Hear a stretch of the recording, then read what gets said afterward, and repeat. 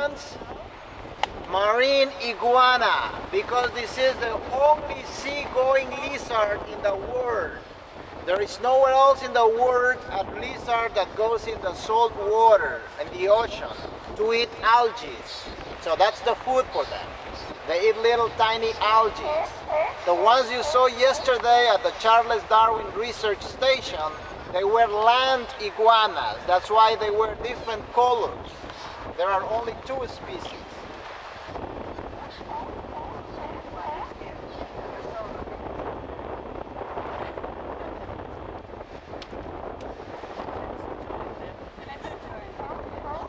To keep warm? Yeah. They are not really lazy. They want to maintain energy. So, for example, you know a bird, like a mockingbird, you weigh so if the iguana eats 1 pound, the bird needs 10 pounds. Because the bird flies, is moving all the time, needs a lot of energy. So these ones, they survive with very little energy because they don't move much.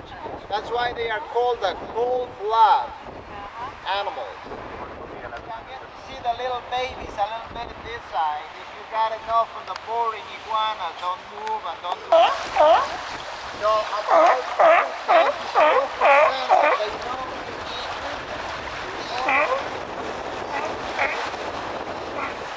What is doing after the female has a baby is ready to mate again.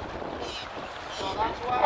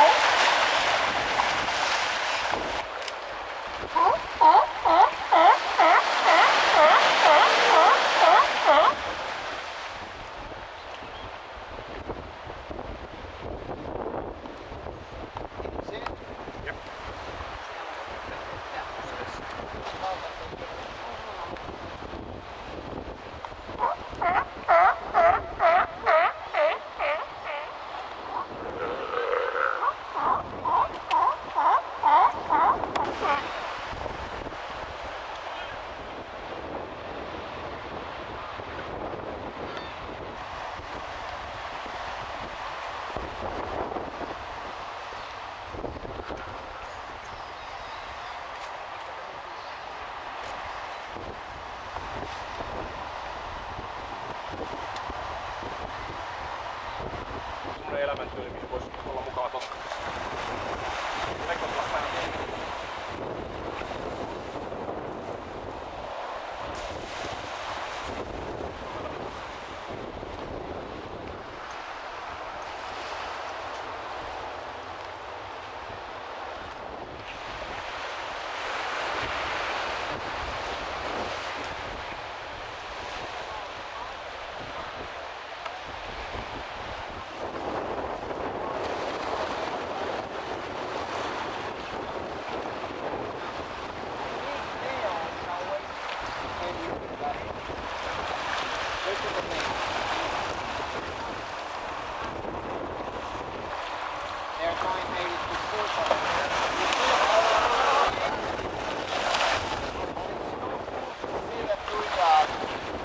Only for fun, and sometimes the bigger ones do it the bigger way, so it's a learning process.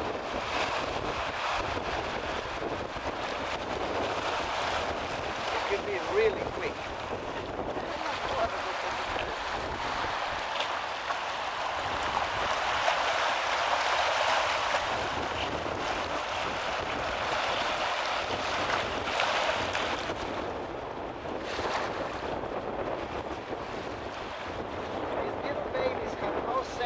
Protection.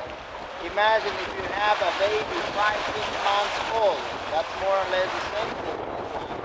So you can hold in your hands one of the babies. He won't bite you. He won't do anything. It comes sometimes to smell or something.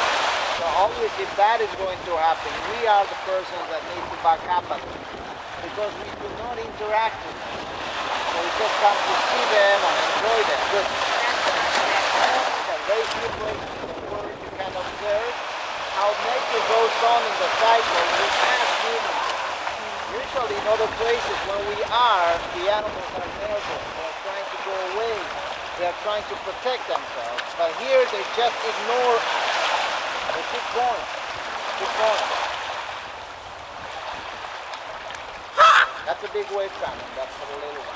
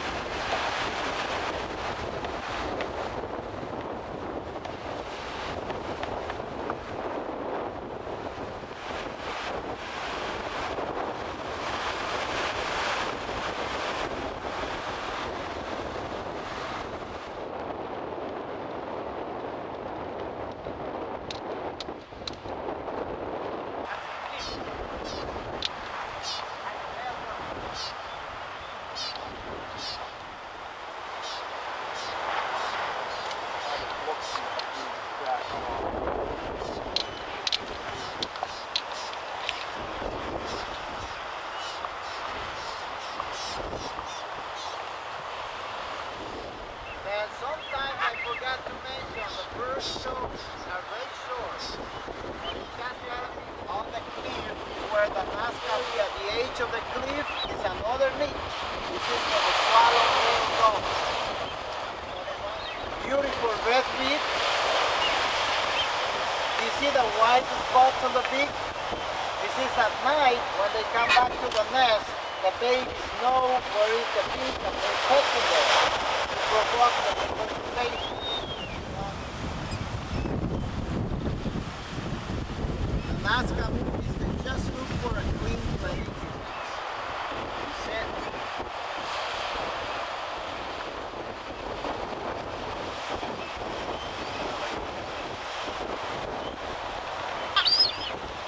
You see how it's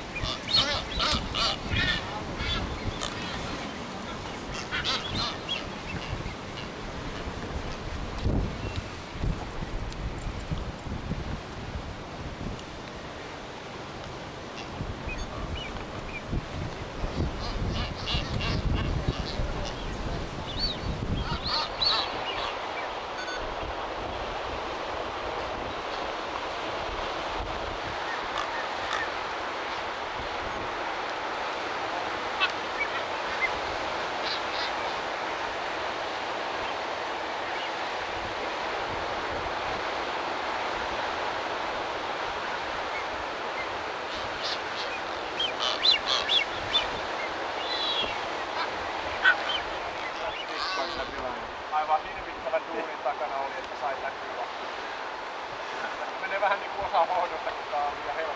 Niin aivan.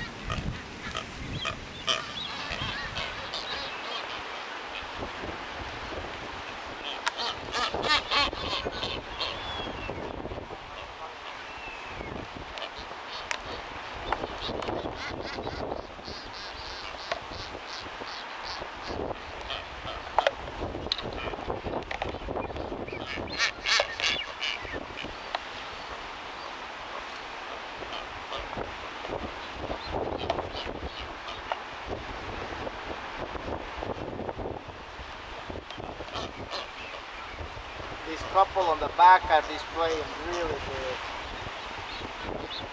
The ones here on the right.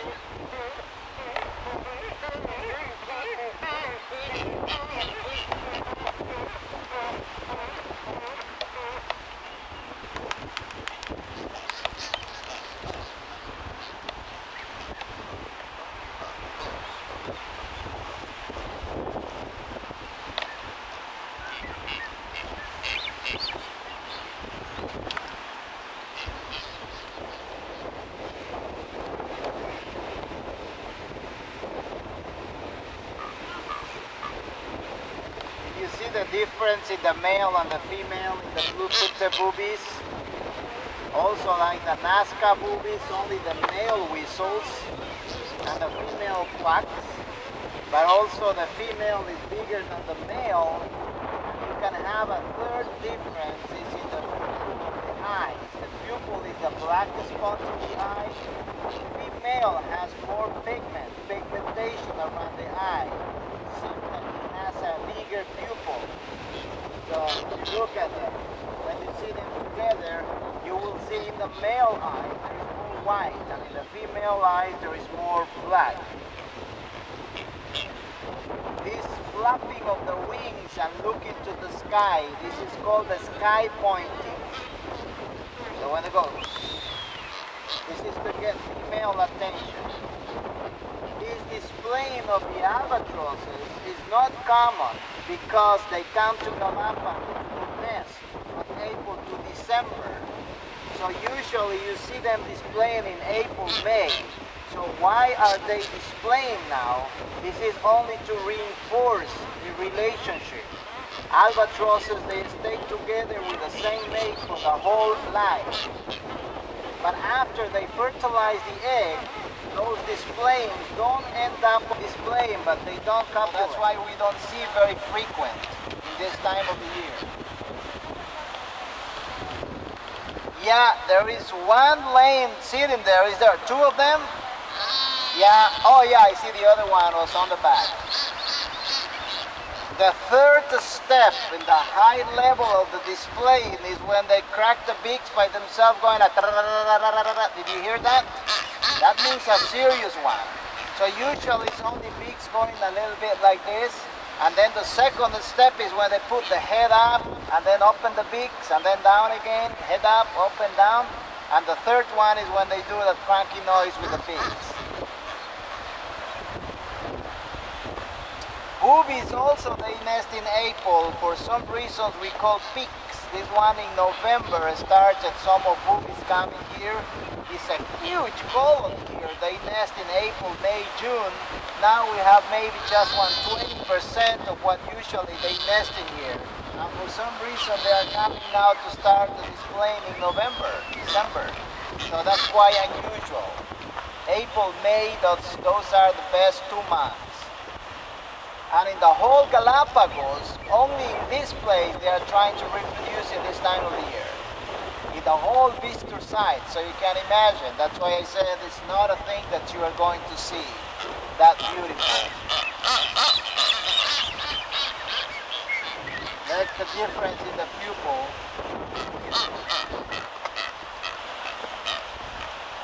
That's something that as human beings we should learn. Some people do very well. Displaying for some reasons doesn't go on so well. One of the mates just takes off and goes. He or she cools down a little bit and then comes back again. In this case he made it. Did you see it? They were there and things were not working so good. He took off and came back after a couple of minutes, and she's very nice and sweet again. Now they go again.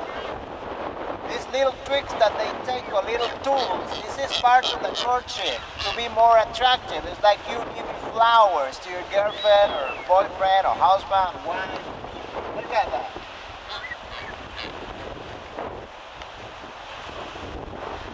It's a mother in nature to make it jealous. That's very normal. It's not only human beings things.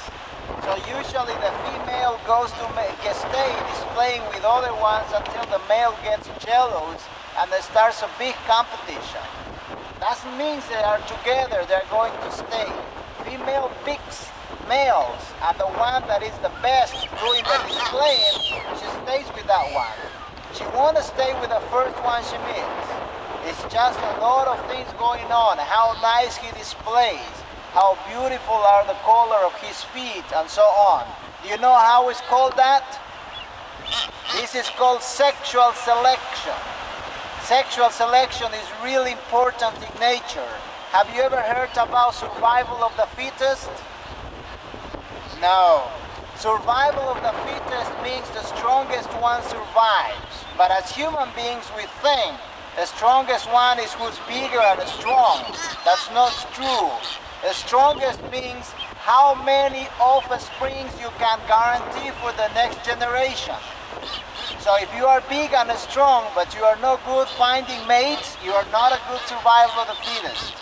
So in nature it's really important to choose the right mate and to have babies, because that is going to procreate and that is going to keep the species and populations. So that is survival of the fittest, to find right mates and procreate, and mate and just grow the population. So that's why birds in all over the world, you have seen, you have heard in TV, whatever, how they spend so much time dancing, displaying with such a beautiful colors. What means colors in nature? Do you think the people like to see the blue feet because it's beautiful? It's not really. Colors in nature is a meaning of health. Healthier ones have more colors. So that makes to choose right mates. So the healthier ones with the bright colors, females are going to pick those ones sooner, faster, because they're going to be more successful.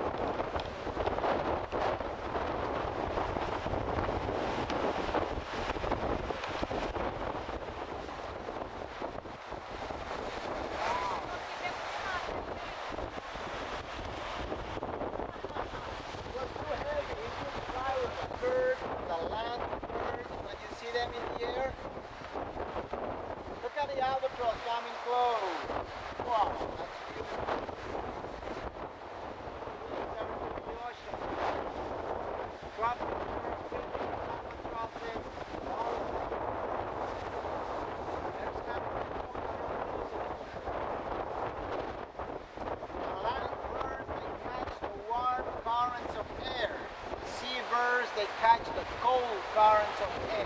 That's the difference.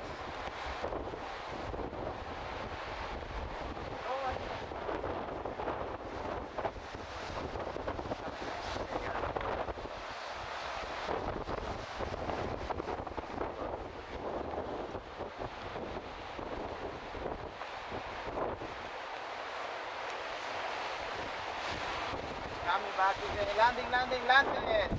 The other one is about to land, land, landing. And this is it. Now everybody's waiting for the show.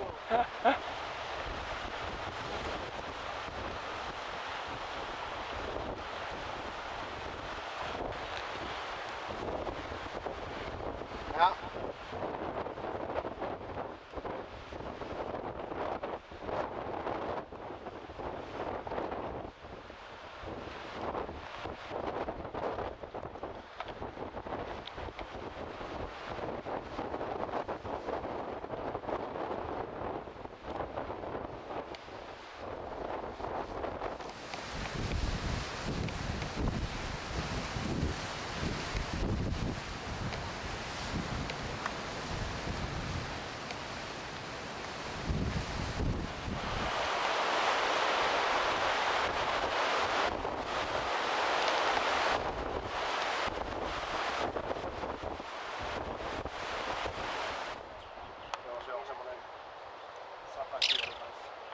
Mockingbird.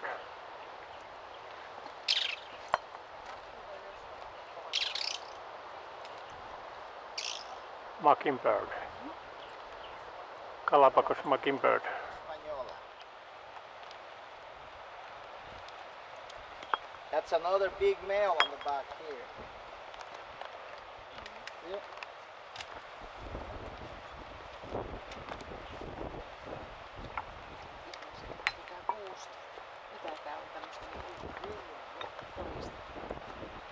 This is the time of the day that you see them more because it's nice and hot.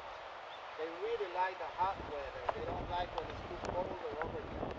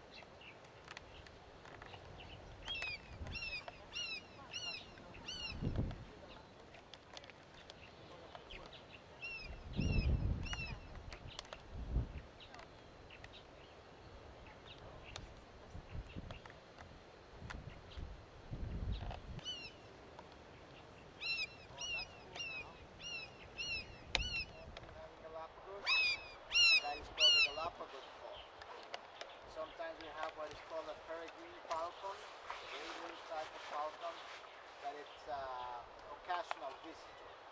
They don't live here, they come every once in a while. So that one is Galapagos falcon.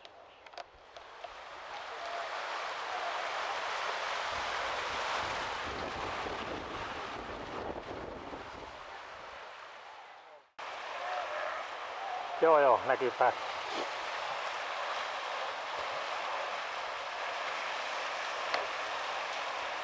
On lämmitellyt aamupäin, tuli tuo riittävä kuuma. Joo.